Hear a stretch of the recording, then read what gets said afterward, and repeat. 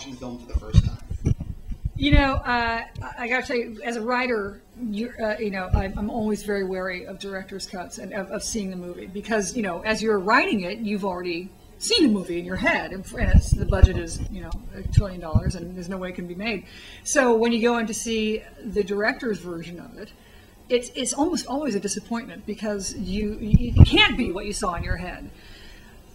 So I walked into the New Moon screening, and I was very wary. About 10 minutes in the movie, I just started smiling. I was like, wow, I get to put my name on that. I mean, I have to say, I'm more proud of this than anything I've done in the past. I mean, it's just, it was really exciting. Well, what's been the reaction for you? I mean, obviously, fandom seems, again, I'm an outsider to the Twilight phenomenon. I'm not the diehard that a lot of people are, but what has been, for you, the struggle of maintaining, you know, finding the right voice for the movie versus the fans' expectations versus there's no way to adapt a book into a perfect movie because there's just no way. And no matter who you are, no matter how brilliant you are, you have to miss stuff. Things have to be cut. So how do you balance that, and do you feel that pressure? Yeah, I mean,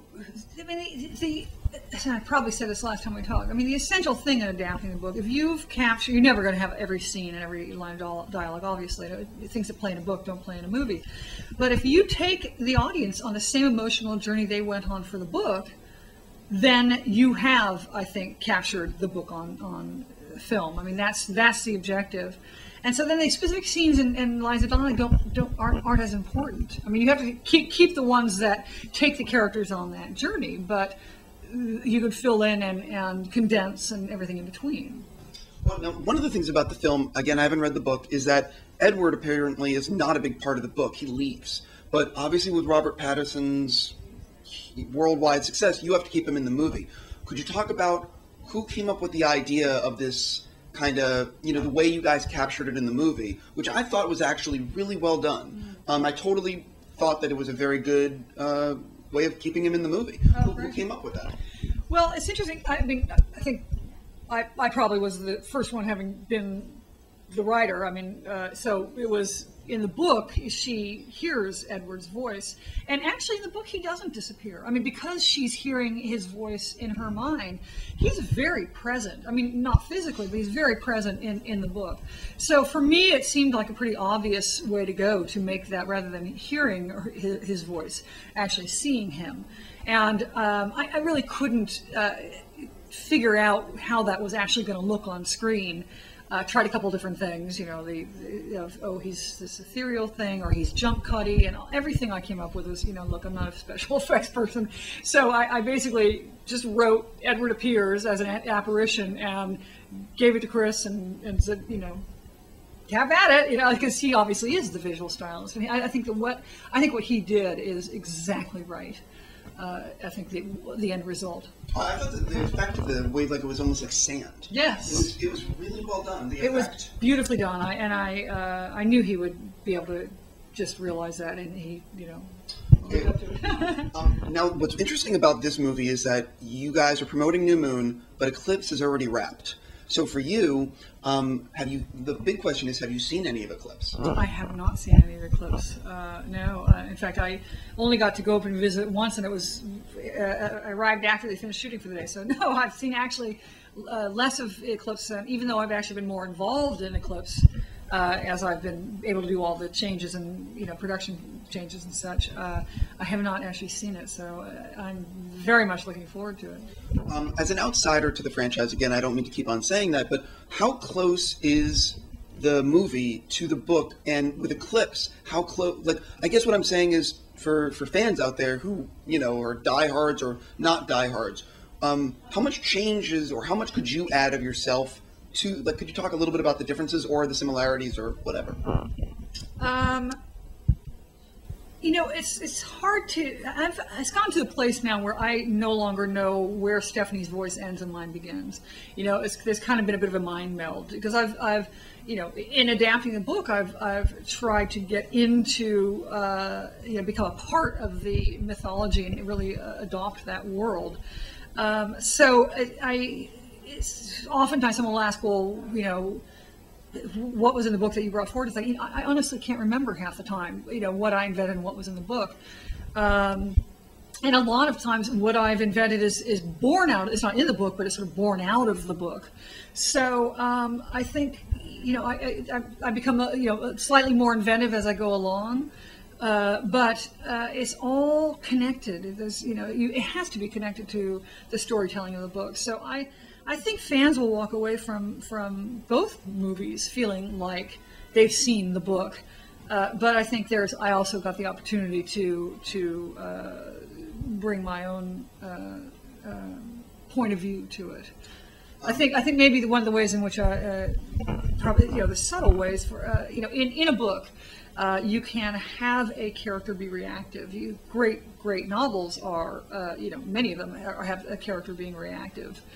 In a movie, that's really not an option. Your lead character has to drive the story by the choices she makes, by the actions she takes. So that was one of the primary shifts. And that's very tricky because you still needed it to be Bella. You needed it to be the character of Bella that you know and love from the books, and yet she has to be driving things in a way that she wasn't in the novel. So that's kind of one of the, I think, you may not even notice it, and hopefully you don't, but you will, I think, find her to be a slightly stronger character, or more proactive character in the movies, and that's just a necessity of storytelling on a screen. I was talking to some people involved at Summit, and no one is willing to tell me anything on record about Breaking Dawn. Well, what they're saying is they've been so busy with New Moon and Eclipse that it hasn't really entered their mind. I feel a publicist behind me. My thing is, though, obviously, the hypothetically speaking, fans have told me that the fourth book is going to be a challenge to do on the movie screen. Again, I'm not saying you have started or not started or whatever, but you've obviously read it. You obviously are thinking about it because, let's be honest here, they're happy with you. You've written the second and third movie, and a betting man would say you'd be doing the fourth. But, so I guess my question for you is do you think that if you were to do it, that you could that more might have to be changed with the fourth book, or because, and again, I haven't read it, but people have just told me that it's more of a challenge. If I were to be doing it, there are certain things that would be a challenge. It's more about what probably doesn't have to be on screen. I mean, it's always about paring down, and in some cases expanding. And so I think there's a great movie in there, and it's really about picking and choosing. But again, things that play in a book don't necessarily play in a movie. Chapters and chapters of Bella being depressed is incredibly engaging in that book. You can't do that for all that long in a movie. So it's that kind of thing that I think would apply to any kind of adaptation. And what's your feeling? This is just your personal preference, but a lot of people are talking, or the rumor has been that you guys or Summit might want to do 2 movies because it's the last for Breaking Dawn. What's your feeling on that? Do you think that's something that, do you have a personal opinion on that either way? I'm going to reserve that. I'm going to just wait and see how all that plays out. Okay, sure. My last question for you. Obviously, Twilight has been eating up all your time. Have you been able to write other things, or has it been Twilight 24/7? It's been Twilight and Dexter 24/7. That's what I go back and forth. For the last 2 years, I've sort of spent 5 days a week on Dexter and 2 days a week on one Twilight or the other, and it's been a back and forth and back and forth. So right at this precise moment, Dexter is wrapped for the season. And I had the month of October off, and now it's kind of like, looking at whatever the next project is. I know I have to wrap with you. I was going to mention Dexter and how much of a huge fan I am of the show. Thank you. And when I spoke to you last time, I did not realize the extent of your involvement in that show. I've heard that this season, who told me? One of the cast members said to me that it ends on a real finale this year, where it carries over into next year. Can you comment on that? We always want to, every season, we want to, end on something that brings audiences back, and to give ourselves a story, something to jump off of for the next season. You don't want to have to start in